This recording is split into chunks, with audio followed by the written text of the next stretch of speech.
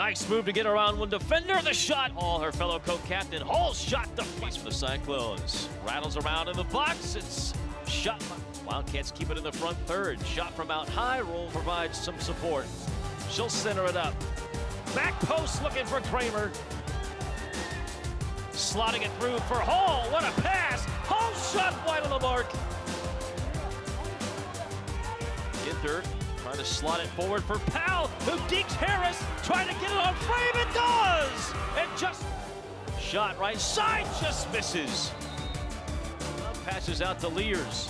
Lears centering pass, right in front of Weber, touched by a Wildcat. McConville, but the follow is cleared out by the ball from out of bounds. Souter to Itz. Itz stands on it, shoots, scores!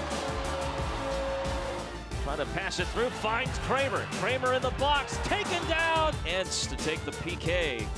Puts it in the right side of the net. A brace for Entz and a lead for the Wildcats. It's over, and K-State has defeated Iowa State. A brace by Brooklyn Entz in the second half, and the Wildcats get their first ever home win in Big 12 play.